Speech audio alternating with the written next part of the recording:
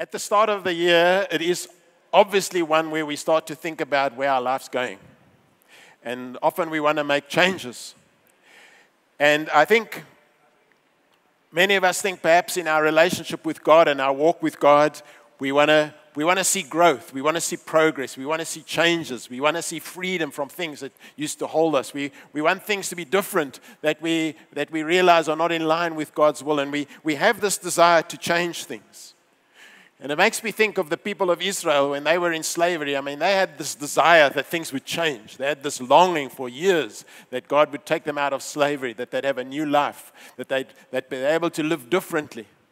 And so at the start of their new year, which happened to be the Passover, God said to them at the Passover, this is a new year. He led them out of slavery into Egypt. And yet what we sadly know from history is that he got them out. He gave them a new year, a new start, and they were all setting out to be God's free people. And what happened is, sadly, they soon shifted back to old settings.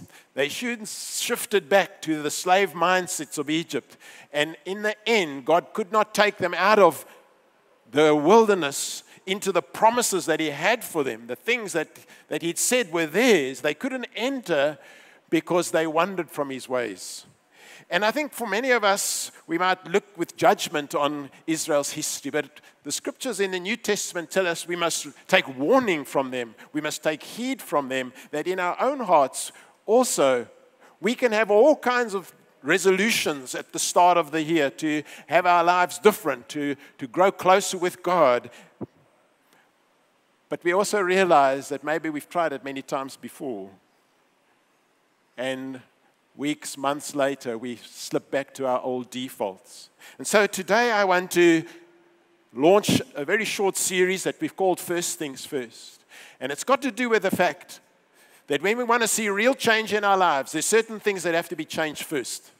We can't start changing other things with resolutions and those things. We've got to start somewhere else. And so I'm going to be focusing on Israel's journey and the lessons that we can learn. And the first thing that I want to start out with this morning is that we see that God, at the outset of their new year, he gave them a command. And it was a command to change the heart. And I think that's something we need to all think about. It's not about changing just our aspirations.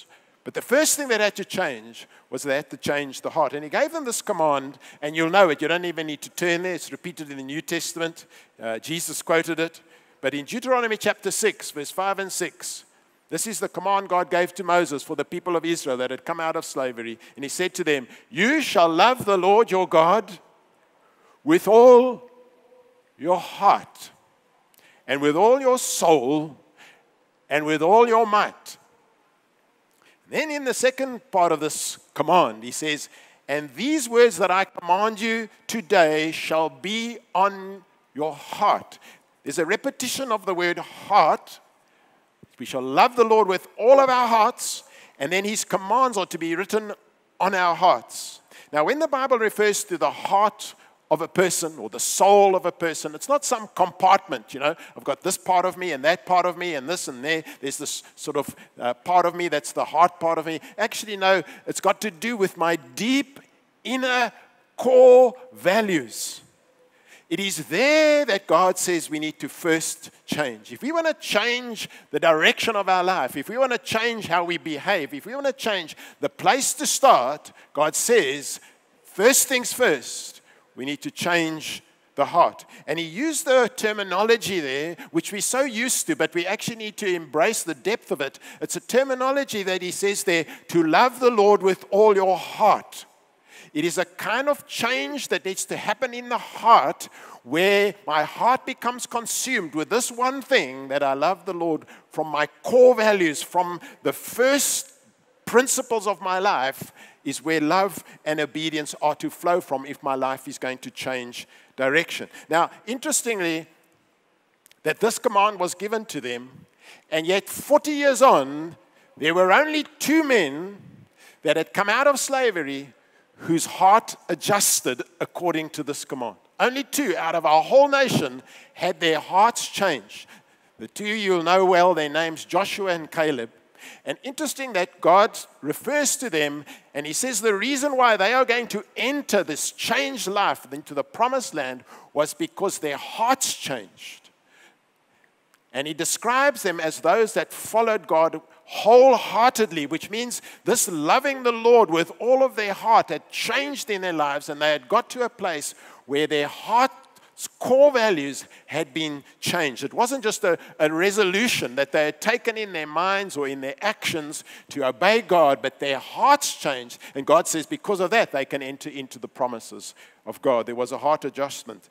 And what this shows us is that as human beings, we have a tendency to want to change things in certain ways with certain decisions and so on. But if we want our lives to change long term, we need to allow God to change our hearts. We need God to change the deep convictions of our hearts if we're going to change our ways. Now, the thing is, sometimes we confuse what does it mean to have these heart values. And I generally know that we can confuse the difference between what's important to us and what a heart value is. They're not the same.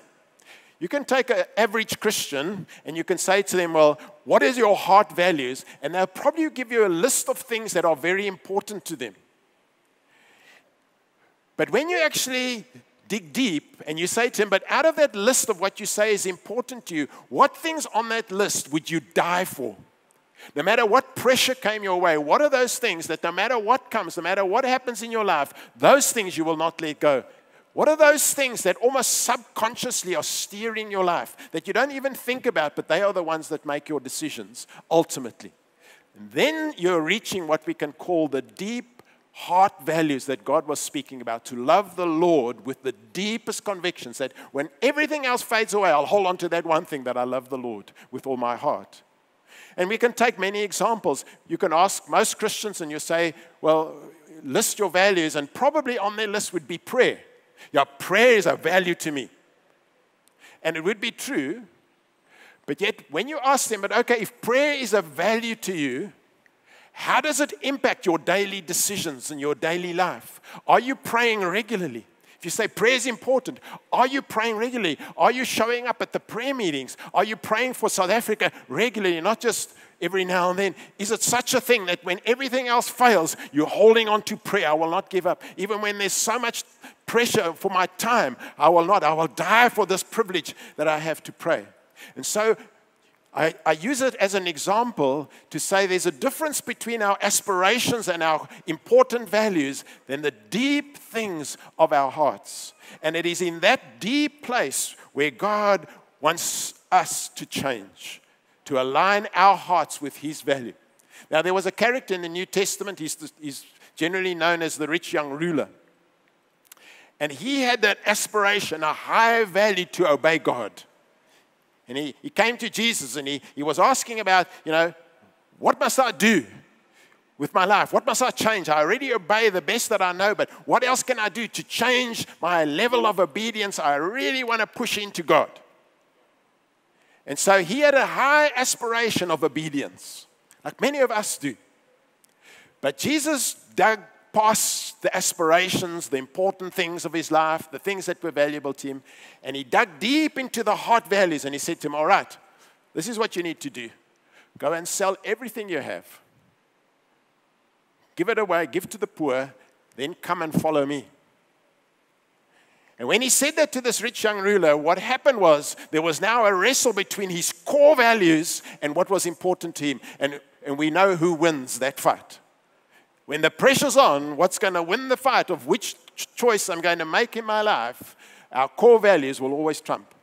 They will come out tops. We can have something very important, but when the pressure's on, it's what's deep inside my heart that's going to make me choose my direction. And so there was something deep in his life that he was held as a core value. And it says he was very wealthy and he wanted to hold on to that. And so when the pressure was on, he said he turned away from Jesus and he went away sad. His path was set by his core values. On the other hand, we have somebody like Job. We know his story in the Old Testament. He lost everything. I mean, he had every reason to be upset with God. And so he lost his health, he lost his kids, he was really in a place of deep suffering. And his wife comes to him and says, why don't you just curse God? Just curse God and die. And at that point, the pressure was on him of thinking, well, God really doesn't care for me. He really doesn't care that I'm suffering. So why don't I just give up on God, just curse God and die? But we find there that Job's response was, I can't do that. I have every reason, the pressure's on, but deep in his heart there was this core value that says, but I honor God above all things. And so he said, no, I can't do that. In fact, he says, even if God slays me, I will still bless him. You see, in the end, his decision was made when all the pressure was on by his core values. And so we need to realize we want to change the direction of our lives. The first things that must change is we've got to change the deep core values of your heart. And develop this in my second point is that the primary reason that Israel's heart didn't change and why they ended up wandering in the desert was because their hearts had become hard. And so we're building on this thing that the heart values must change, but if our hearts become hard, we're going to end up wandering and not progressing. And so this lesson from Israel's wandering is developed for us in the New Testament in the book of Hebrews, Hebrews chapter 3 and 4.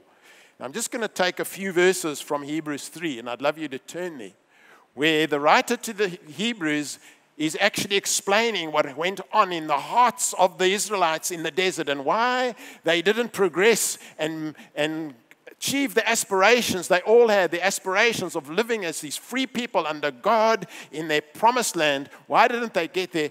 The writer to the Hebrews explains it as follows. And I'd like to read from verse 7 all the way to verse 13.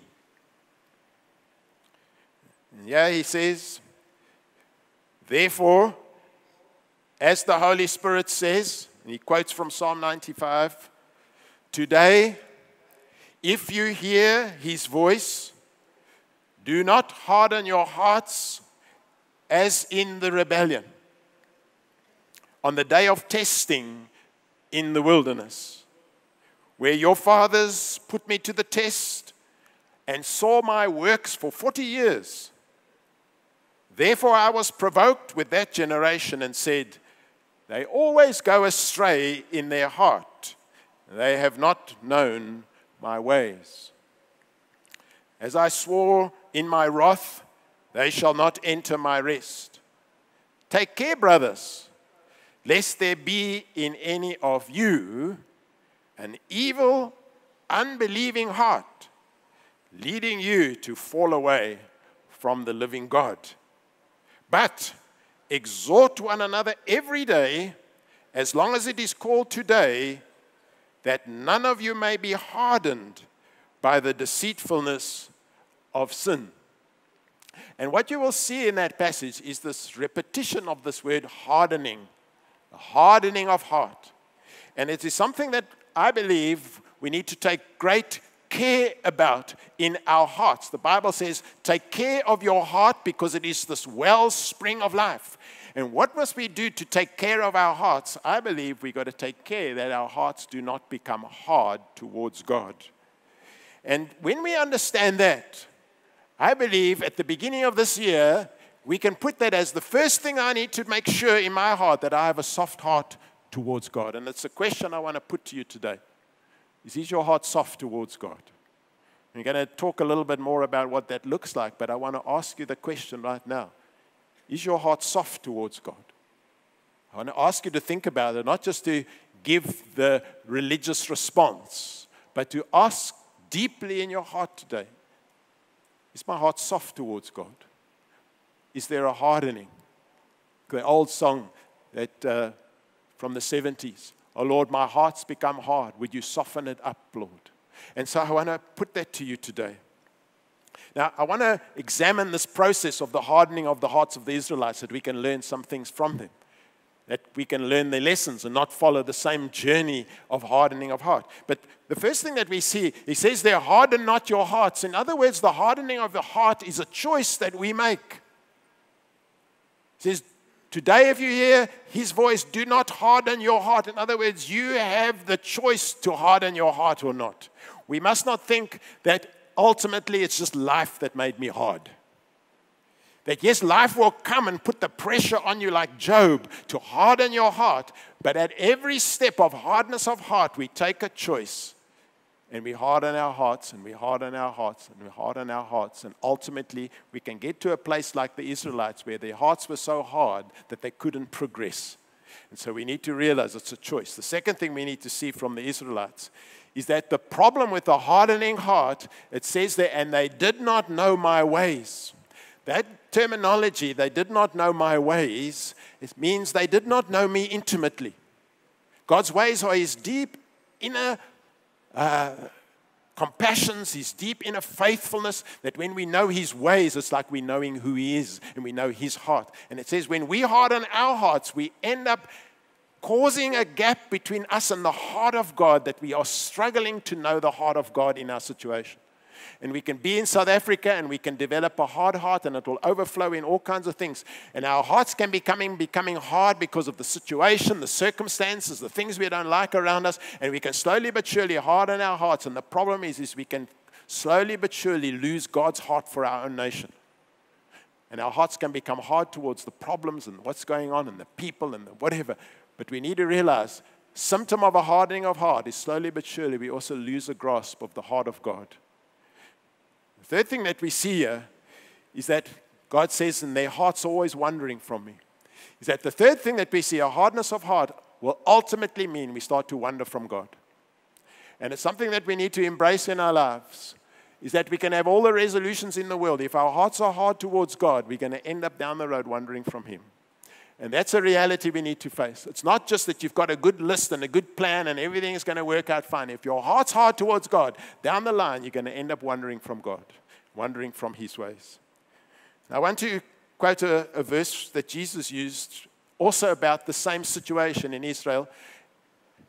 And it does touch on the subject of divorce, and I don't want you to be distracted by that problem, because that's not my message today. I want you to listen around the topic. He could have used any other issues.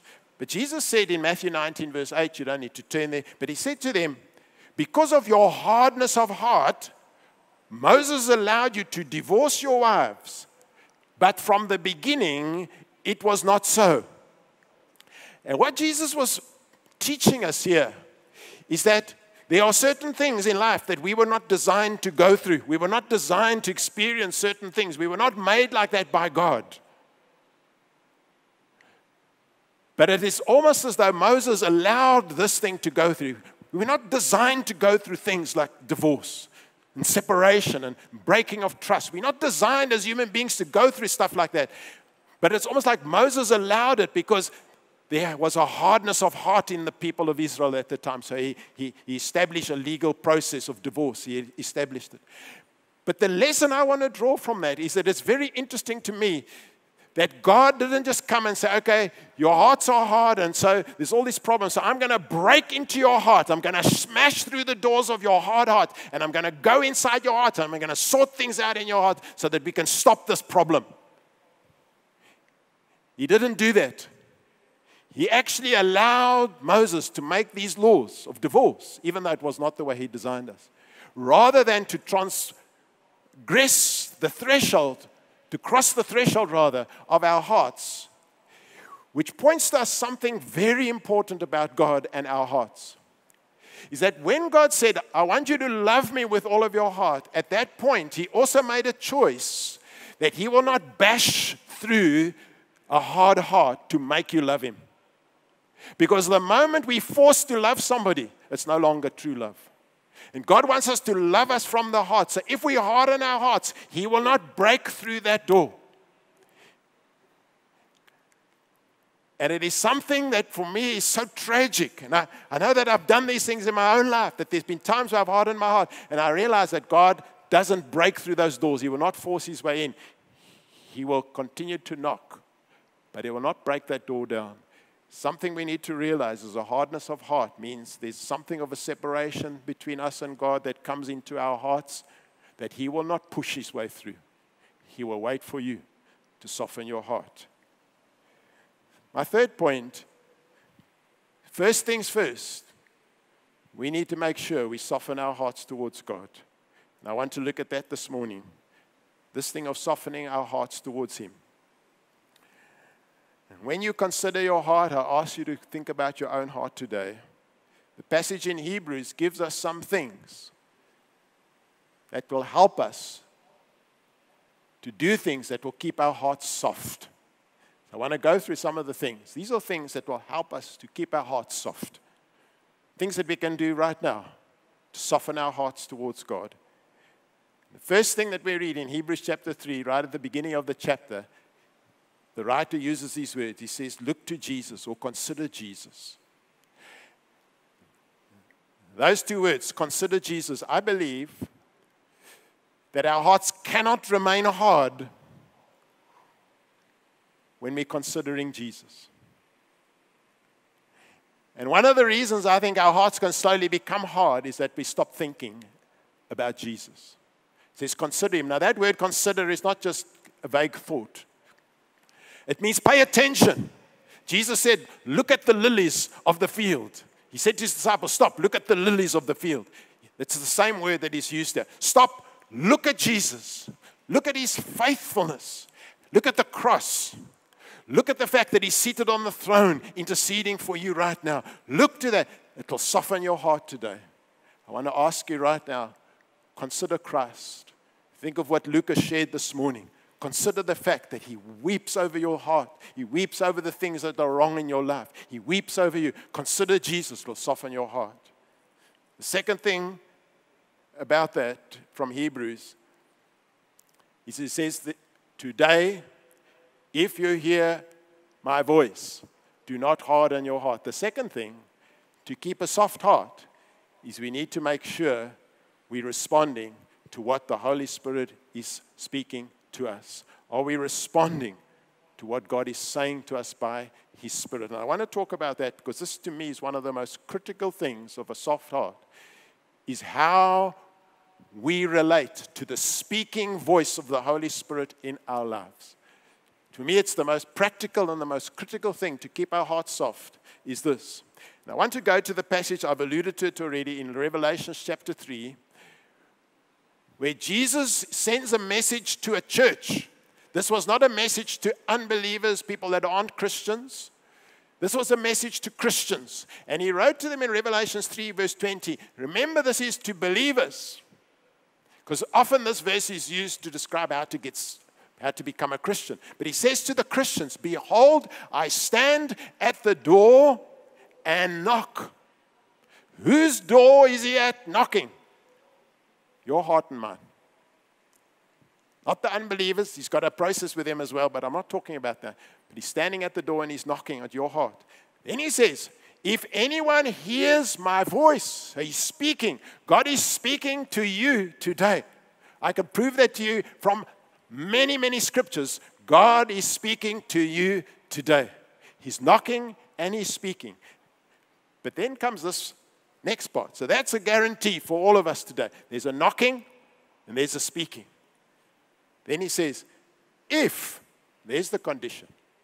If anyone hears my voice, opens the door, I will come in to him and eat with him and he with me. Now that's a picture of a fellowship meal. It is a picture of an experience of the presence of God in the innermost parts of my being. If you want to keep your heart soft, there's a condition here.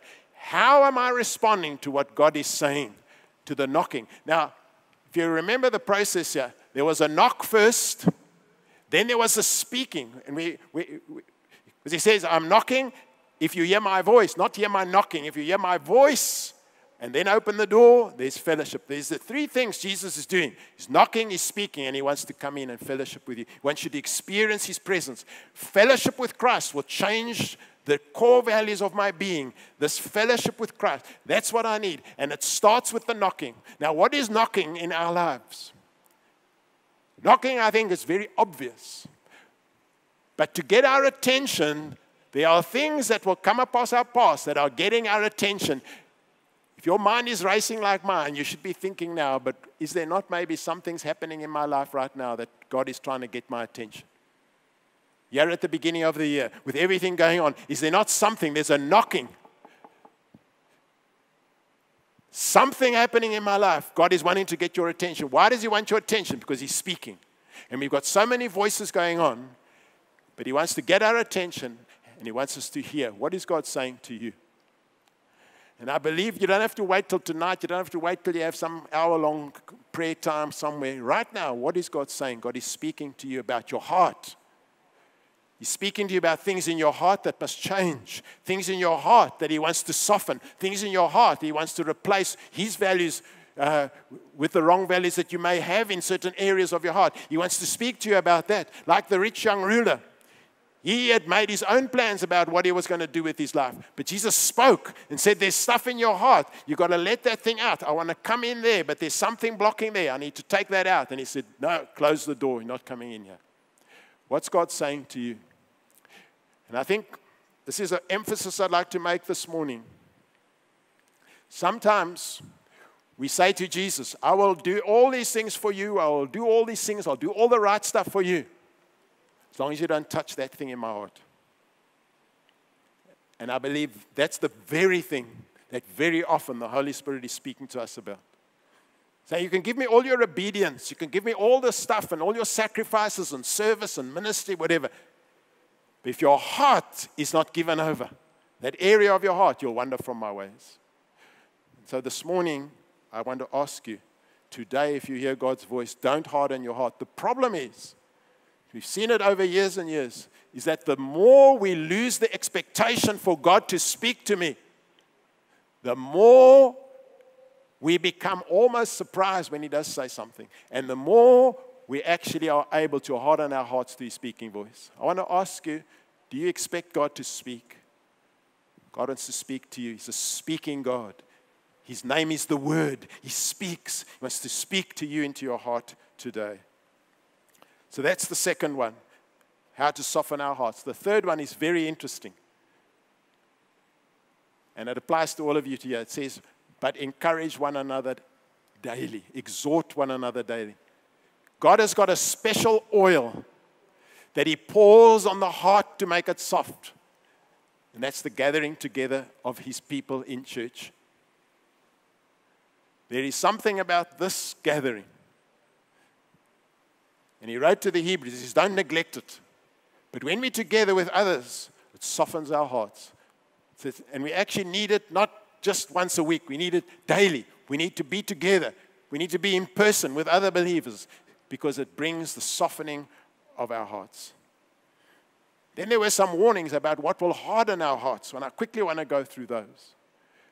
But we read in this passage, or you might remember as we read it through in Hebrews 3, he spoke there about you have a wicked, unbelieving heart.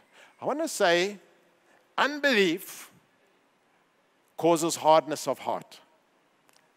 It's written there, a wicked, unbelieving heart. Now, we've got to just clarify some things.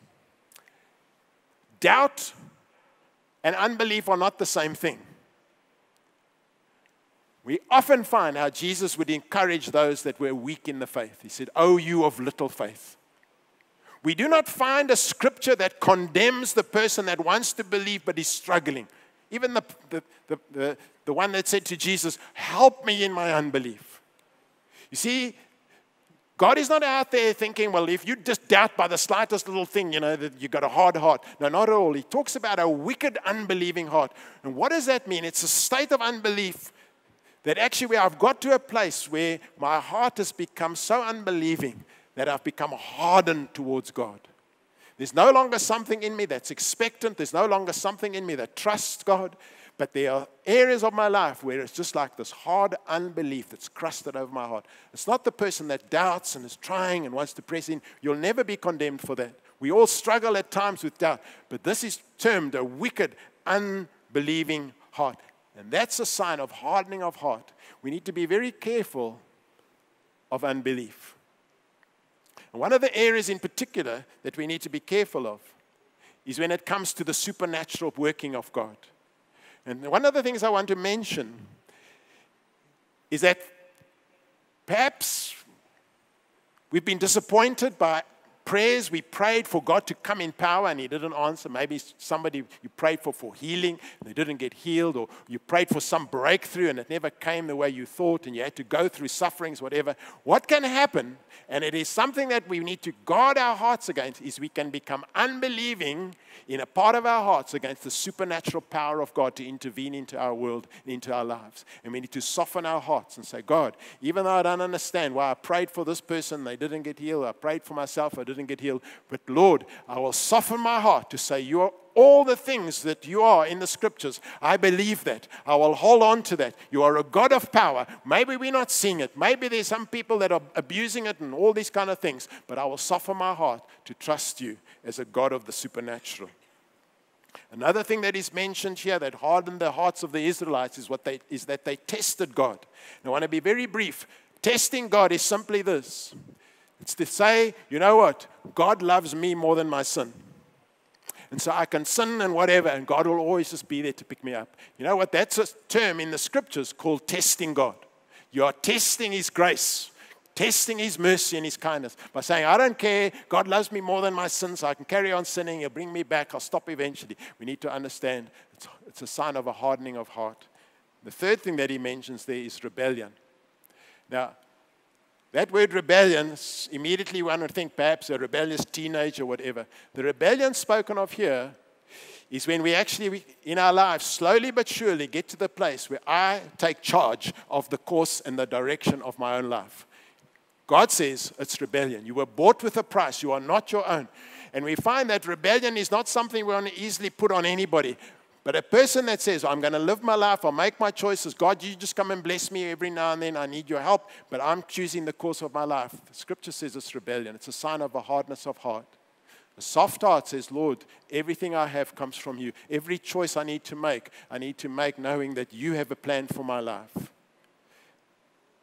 My last point, just very briefly, just some things of my own thoughts. What does a person look like with a soft heart towards God? And then I'd like to pray for us. I was asking Dalian about what does it look like to you. And immediately we could have come up with many other examples. There's a very dear person used to be in our church that I just want to share his testimony. He came onto leadership in this church many years ago. And he was still quite a youngish believer. And so when people come onto leadership, one of the things we do, we sit down with them and we say, are there any skeletons in your cupboard? Things that you've done in your past that are not being sorted out, they're not in the light, that maybe you're on leadership and then somebody arrives at our church and said, hey, that person's did this and this and this. And then the whole church is now in trouble because we've got one of our leaders and there's this stuff. So I just asked him this question, we ask it of our leaders. And his eyes got big and he looked at me and he says, yeah, there are some things. And I said, like what? He says, well, I committed crime. I said, oh, really? And he said it was covered up. It was never discovered. And there were insurance claims involved and all these kind of things. So I looked at him and I said, you know what? You're going to have to go back to the insurance company and tell them what you did. And you're going to have to go to the police and tell them that's what happened. Now, there's a test for you. So he immediately said to me, okay, I'll do it. He went, said goodbye to his family. He said, I might not be coming home. He went to the police and he says, it was a long time ago. He says, this is what I did. This is what happened. The police looked at their records and they said, sorry, that case we don't even have the file for it anymore. Went to the insurance company and they said, no, those things were bought out by some other company. They don't exist anymore. We've got no records. Came back to me. He said, okay, I've done it. I said, is there anything else? He says, yeah.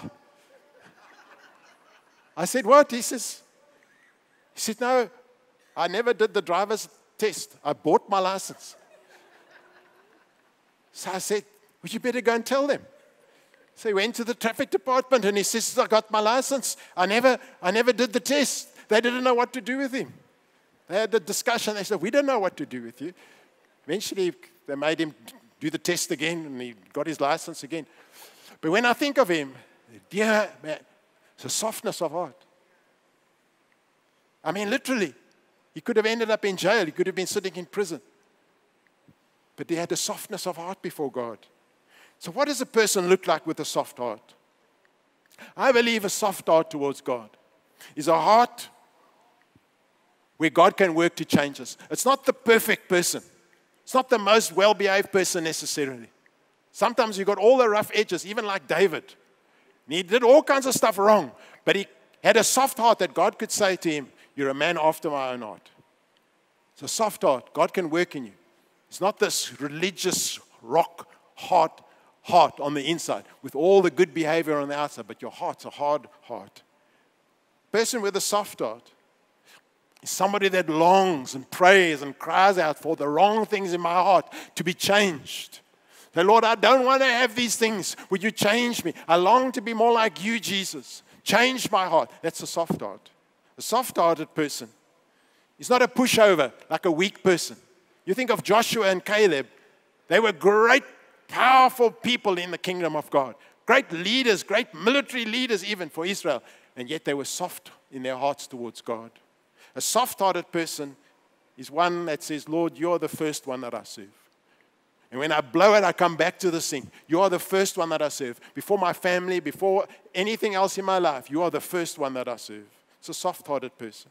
A soft-hearted person towards God is one that sees his relationship with Jesus as more important than any other thing. He will contend for that. He'll die for that, for his relationship with Jesus above all else.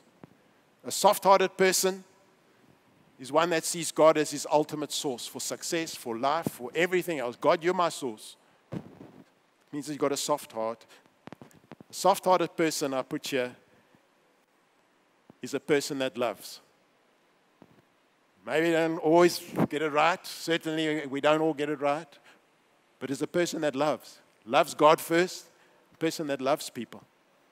And they might get angry. They might have some offenses, but they come back to this thing. We love people. We love God. A soft-hearted person. Somebody that when he goes through those things in his life that he can't explain. He can't say, God, I don't know. You don't make sense to me. It doesn't seem to be right what you're doing.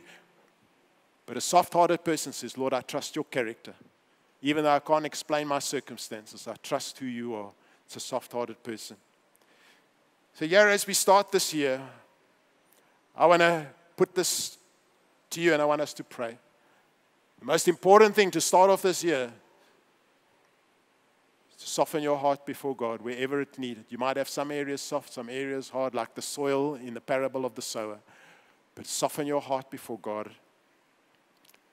The starting place for me is what is the Spirit saying to you? Because the Holy Spirit is going to be saying specific things to you about your heart this morning. What are the things in your heart? If the Spirit is speaking, do not harden your heart as the Israelites did. Hear his voice today. What is he saying to you? What are the things in your heart that he's saying? That thing, like the rich young ruler, that thing, give it to me. So I'd like us to close in just 2 minutes of prayer. I've asked him to play a well-known song in the background about, Lord, you can have my heart. And I'm going to pray for us.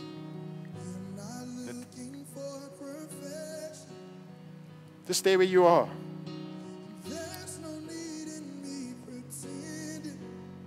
Lord, we want to come before you. Like the words of the song, we want to say, Lord, you can have my heart. I want to give my heart to you, Lord. Not for salvation, but I want to give my heart to you, that you can come in and work, change, put your principles in my heart. Lord, where I fix my eyes on other things, today, I consider Jesus.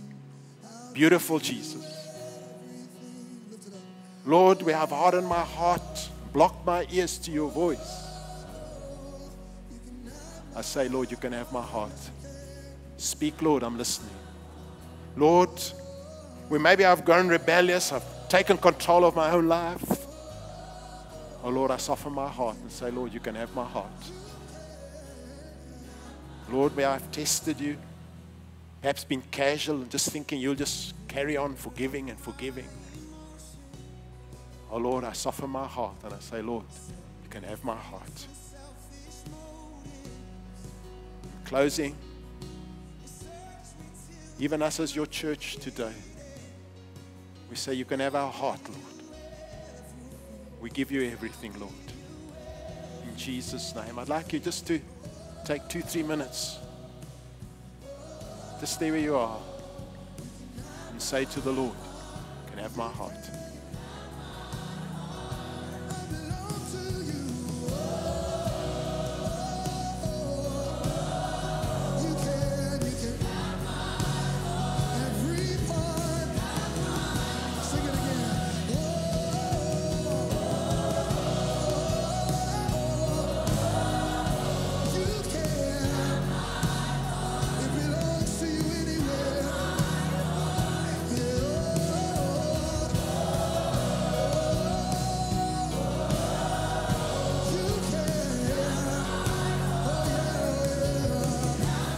Thank you, Lord.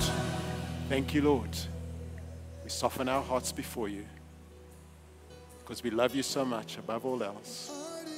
In Jesus' name, our hearts are yours, Lord. Amen.